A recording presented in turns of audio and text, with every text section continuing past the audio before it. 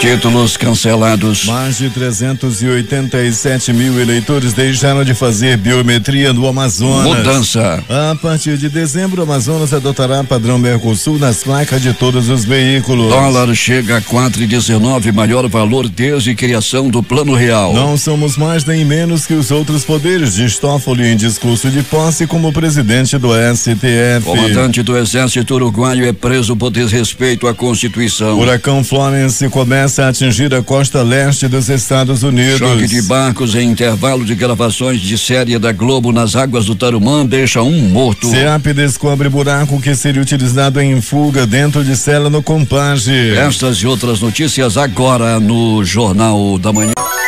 Previsão do tempo. Tempo instável, céu nublado. É assim que termina a madrugada. O clima-tempo prevê 5 milímetros de chuva. A temperatura é amena, 24 graus. A umidade do ar está em 79%. Os ventos estão calmos com 4 km/h de velocidade. Sexta-feira, 14 de setembro. Chegamos aos 257 dias do ano e faltam 108 para terminar 2018. Dia da exaltação da Santa Cruz. Comemoramos ainda o dia do frevo e o Dia Internacional da Capivara. O Rio Negro desceu mais 10 centímetros. Seu nível em relação ao mar estava ontem em 24 metros e 55 centímetros. Um fato marcante da história. 1959, a sonda soviética Luna 2 se choca com a Lua, tornando-se o primeiro objeto feito pelo homem a alcançá-la. 5h34. Sejam bem-vindos ao Jornal da Manhã. Bom dia, Eduardo. Bom dia, Paulo. Bom dia, ouvintes. Vamos às notícias. Um buraco com 1,5 metro de profundidade e 60 centímetros de diâmetro foi encontrado dentro de uma cela do complexo penitenciário Anísio Jobim, o Compage, no quilômetro 8 da BR-174, Manaus Boa Vista, na manhã de ontem, pela Secretaria de Estado de Administração Penitenciária, a SEAP. O buraco foi identificado no interior da estrutura da cama de concreto e estava encoberto por um colchonete. Segundo a SEAP, o buraco seria utilizado para a fuga de presos. Após encontrar a escavação na cela 5 da ala 1 do pavilhão 1 do Compage, uma revista foi feita no presídio e foram apreendidos 7 aparelhos celulares e 23 estoques, ferros pontiagudos. No interior do buraco estavam vários sacos contendo o barro retirado do buraco e uma pá artesanal confeccionada com calhas de afiação e ferro retirados das traves. Todos os objetos apreendidos nas celas do Compage foram apresentados no 19º Distrito Integrado de Polícia DIP para as medidas cabíveis. 17 presos cumprem pena de regime fechado na cela 5, onde o buraco foi encontrado. Um procedimento administrativo disciplinar será instaurado para responsabilizar os envolvidos na escavação, por onde poderia ocorrer uma fuga. Participaram da operação no Compage a equipe da coordenação do sistema penitenciário, 130 policiais militares, acompanhados de 27 agentes da Humanizare, empresa responsável pela cogestão da unidade prisional. 5h35 em Manaus. Vamos às ruas da cidade, onde está o repórter Alberto Pelegrini. Bom dia, Pelegrini. Bom dia Paulo Guerra, bom dia Eduardo Silva, bom dia você ouvinte do Jornal da Manhã.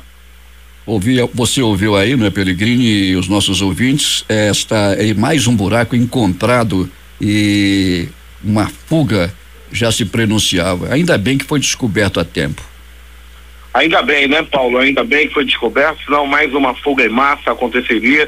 Eu fico imaginando se não é o monitoramento, se não é a fiscalização, se não é as ações da SEAP, ao comando do coronel Kleichmann, né? A SEAP que tem um coronel da Polícia Militar, ex-comandante da ROCAM, em seu comando, se não é uma secretaria assim tão com cara de polícia, a situação já teria acontecido aí quantas fugas, porque né, Paulo, a gente fica pensando como é que entra tanto celular, como é que entra estoque, como é que se cava, como é que faz aí túnel e ninguém vê, né, Paulo? Com certeza aí tem a facilitação por parte de funcionários que trabalham aí no presídio. A bandidagem aqui no centro da cidade continua agindo, apesar da polícia nos últimos meses, nos últimos dias, melhor dizendo, marcar presença aqui no centro da cidade. Temos informações, Pelegrini, de que aconteceu um assalto a uma loja da Claro aqui no sítio histórico da cidade. E ontem, lamentavelmente, bandidos invadiram a nossa catedral e levaram o dinheiro das ofertas, e o que é lamentável que isso tenha acontecido com bandidos invadindo a própria catedral. Eu tenho certeza que a polícia, se já não colocou a mão, vai colocar o quanto antes, porque tudo foi filmado, Pelegrini. Pois é, Paulo, essa área central da cidade, né, é uma área que com certeza já está sendo aí monitorado, já foi estudado e deve passar aí por um policiamento melhor. Essa que é a realidade. Agora, com a chegada do Coronel Walter Cruz, isso deve melhorar, sem dúvida nenhuma, mas a área central da cidade, Paulo, vem sofrendo muito e já não é de hoje, são anos e anos que a gente vem aqui, né, conversando, a área ali do Teatro Amazonas, o negócio não é fácil, perto da catedral também, já é um ponto que todo mundo conhece, próximo ao Colégio Dom Bosco também tem assalto todo dia, parada do ônibus ali atrás da Beneficente Portuguesa é a mesma coisa, isso vem acontecendo sempre, e os policiais, o comando, né, eu não digo os policiais, os praças que fazem grande trabalho, mas o comando da 24ª SICOM deve intensificar o trabalho, que o negócio realmente no centro da cidade não é fácil. O certo é que os bandidos levaram R$2.000 dos dízimos e ofertas dos fiéis, Pelegrini, e a igreja já trabalha com dificuldades, a igreja já tem problemas de caixa, imagine só, com os bandidos invadindo a catedral e levando o que tinha lá. Pois é uma pena. Agora, né, o camarada que tem a coragem de entrar na igreja para roubar, com certeza esse bandido deverá ser castigado, principalmente pelas mãos divinas, não, Paulo? Sem dúvida alguma, excomungado ele já está, não, Pelegrini? Sim, essa é a primeira providência. Tá bom. E, Pelegrini, tivemos uma noite de tranquilidade no IML, o Instituto Médico Legal, você confirma isso? Tivemos sim, Paulo, mais uma noite madrugada tranquila, sem registro de homicídios durante a noite madrugada. Até o presente momento, até esse momento, Paulo Guerra, nenhuma morte por violência foi registrada. Apenas exames de corpo de delito, nenhuma morte por acidente de trânsito, nenhuma morte por faca, por tiro ou por agressão física, como nós já estamos acostumados a registrar aí praticamente todo dia, e agora nós temos aí a grata surpresa essa semana, uma semana muito tranquila, Paulo, com pouca frequência na pedra do IML. Pelegrini e os prontos-socorros da cidade?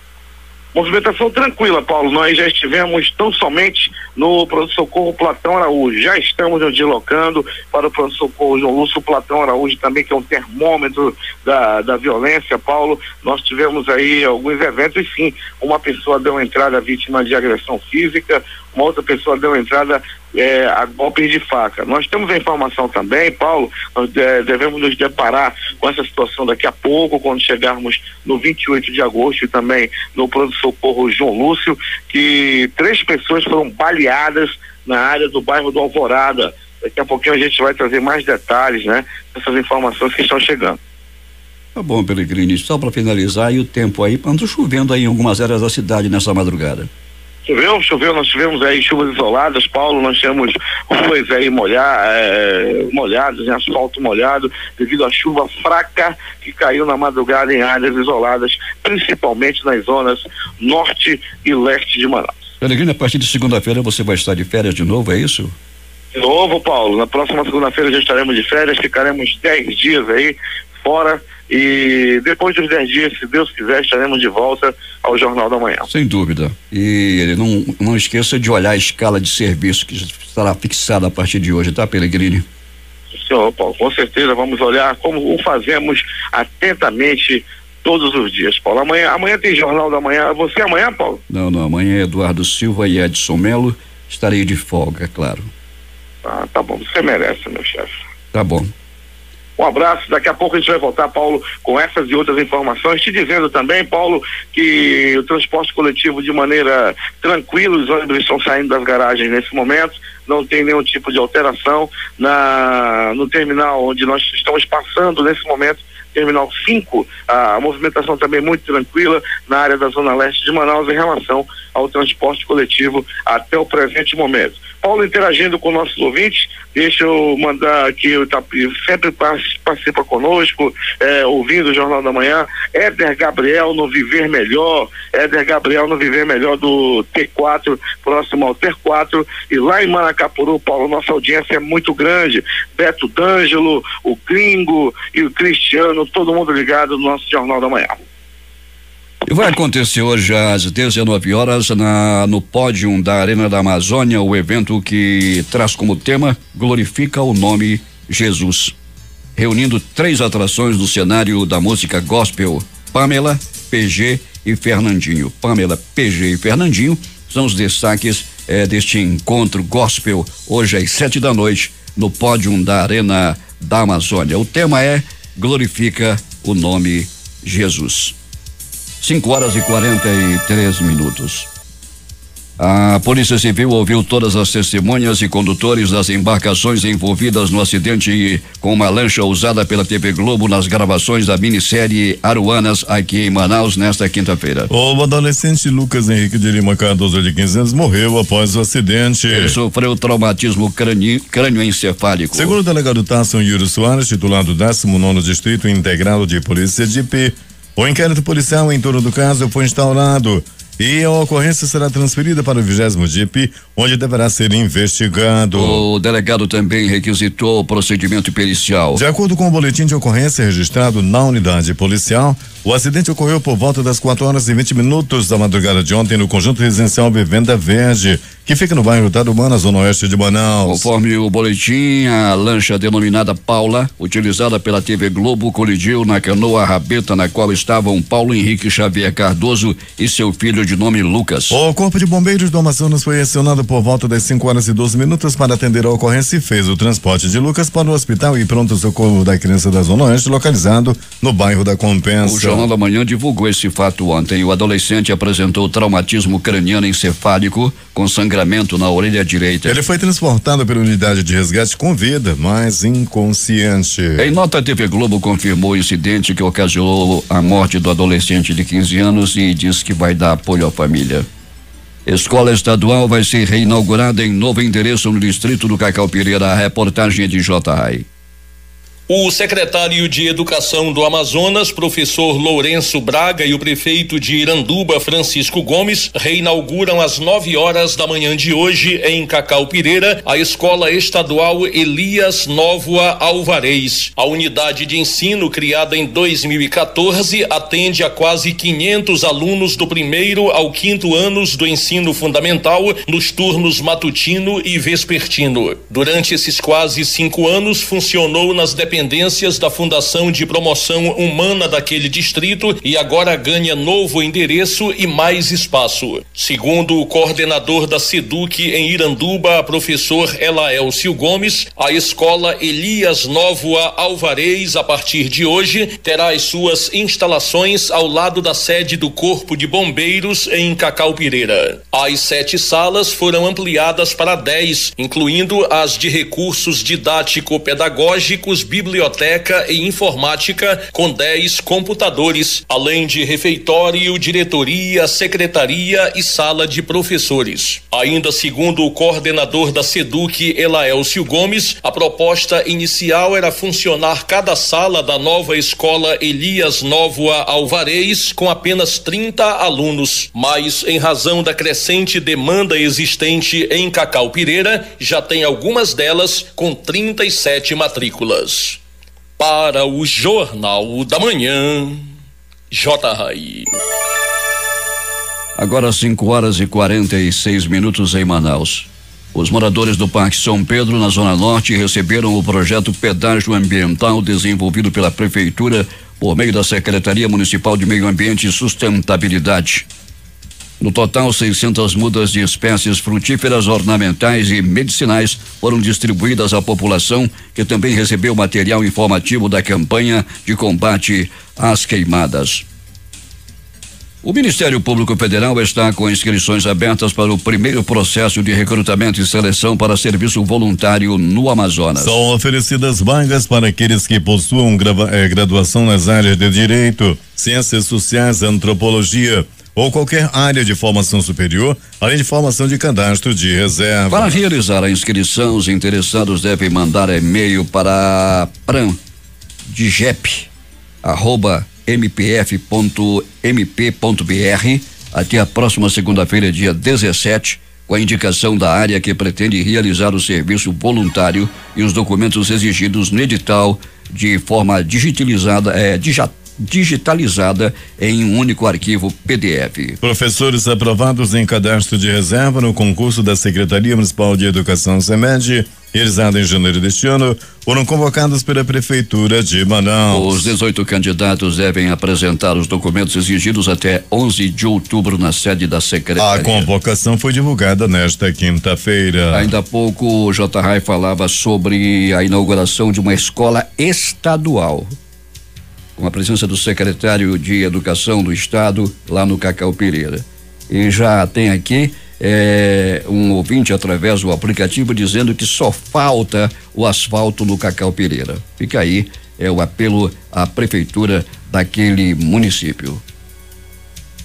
A produção de bicicletas em empresas instaladas no Polo Industrial de Manaus produziram 97.773 unidades em agosto, volume 35,2% superior em relação ao mesmo mês do ano passado, 72.321 unidades, segundo dados da Associação Brasileira dos Fabricantes de Motocicletas, Ciclomotores, Motonetas, Bicicletas e similares, Abraciclo, divulgados nesta quinta-feira. Na comparação com julho, 67.068 unidades, a produção cresceu 45,8% conforme os dados. A Assembleia Legislativa faz hoje audiência pública para debater sobre o Serviço de Atendimento Móvel de Urgência, o SAMU. Essa audiência foi solicitada pelo deputado Sinésio Campos, que ontem fez um relato das dificuldades vivenciadas pelos profissionais socorristas. Segundo o agente do SAMU, apenas 10 ambulâncias atuam em Manaus para uma população que beira os 4 milhões de habitantes. 387 mil eleitores do Amazonas não realizaram o recadastramento biométrico dentro do prazo estipulado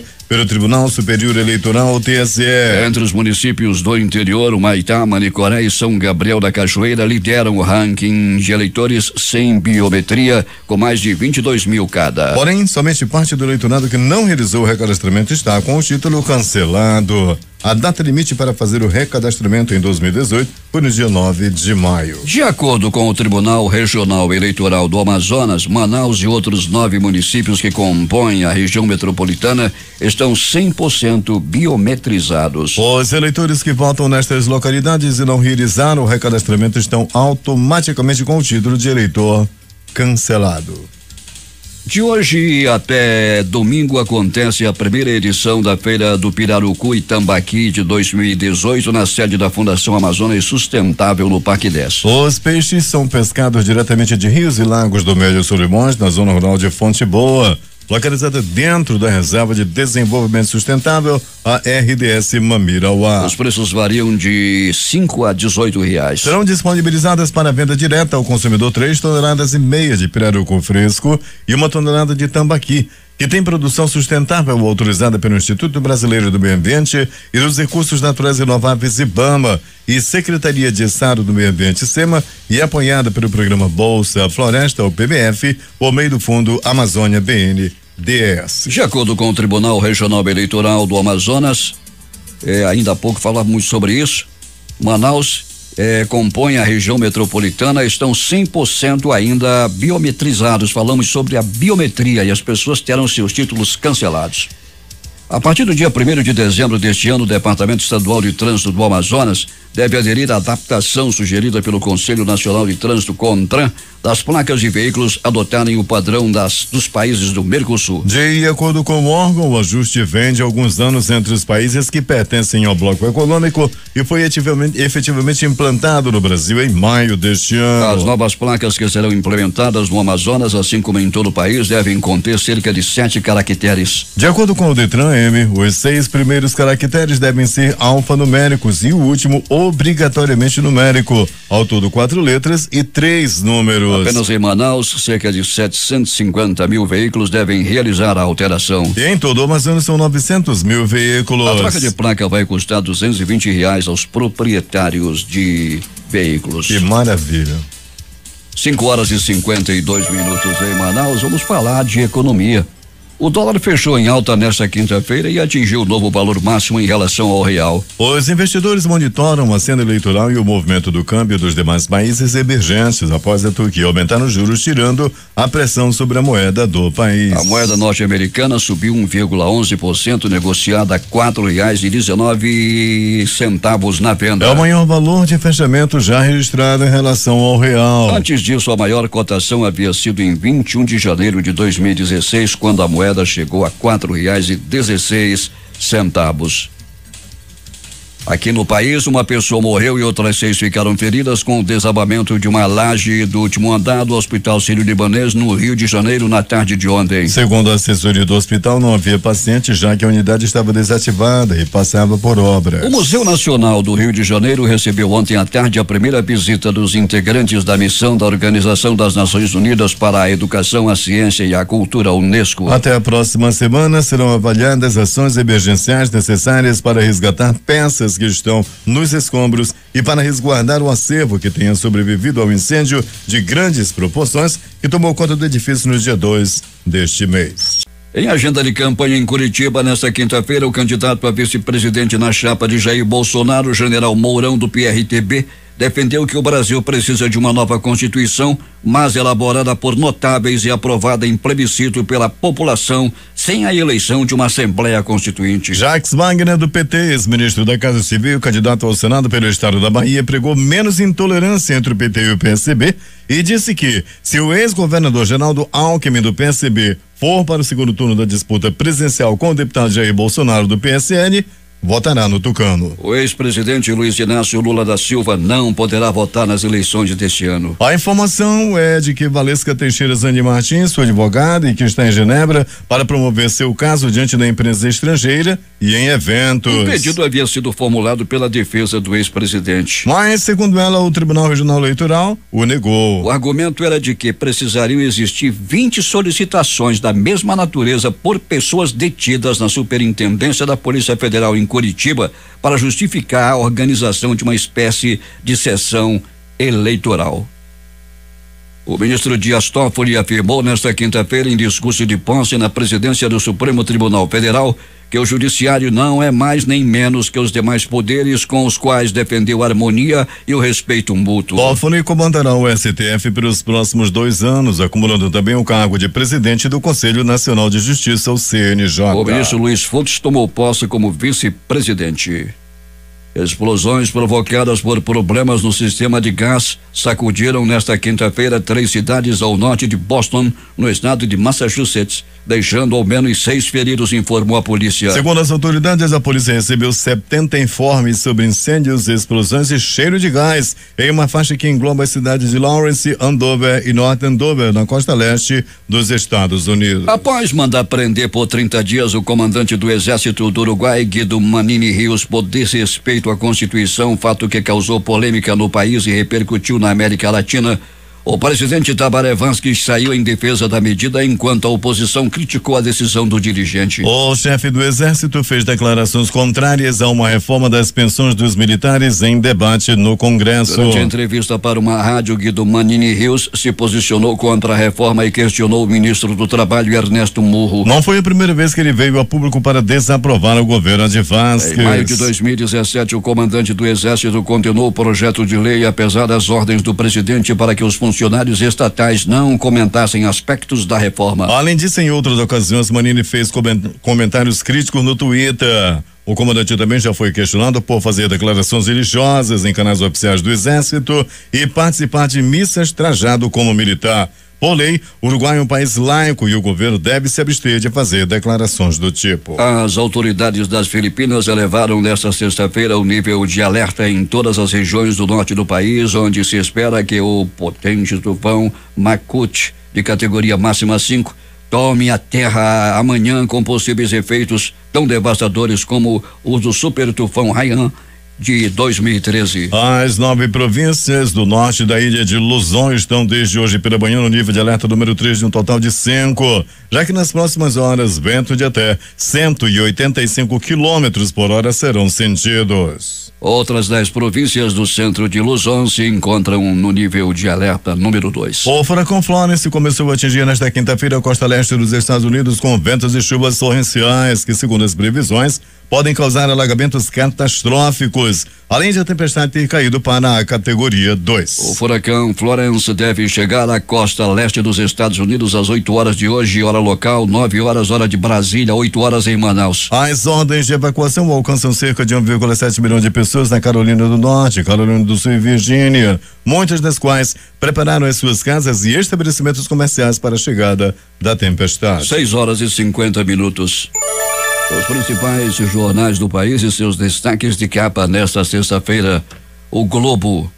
Comando de campanha de Bolsonaro redefine estratégia até a eleição. Folha de São Paulo. Vice de Bolsonaro defende nova Constituição sem constituinte. O Estado de São Paulo. Toffoli suspende ação contra Manteiga que estava nas mãos de Moro. Planalto Central, capital da República, Correio Brasiliense. Homem é detido após chamar a caixa de supermercado de negra incompetente. Estado de Minas. Eleitor que fizer enquete em redes sociais pode ser multado em até 329 mil. Jornal do Comércio no Recife. Servidores públicos poderão reduzir jornada de trabalho. Fortaleza Diário do Nordeste. Como anular meu voto? É a pergunta eleitoral mais buscada no Google. 0 hora Porto Alegre. Bolsonaro segue na UTI sem complicações após cirurgia de emergência. Brasil Econômico. Inadimplência sobe em agosto e país chega a 62,9 milhões de negativados. Edições impressas locais, o centenário Jornal do Comércio. Mais empresas exportadoras no Amazonas. O Em Tempo. São Paulo despecha novo ataque à Zona Franca de Manaus. Estas foram as principais notícias de ontem e as primeiras de hoje. Termina aqui o Jornal da Manhã. Participaram dessa edição reportagens J.Ray e Alberto Pelegrini. Operação de áudio Itamar, Jardina e Hamilton Cabral. Apresentação Eduardo Silva e Paulo Guerra.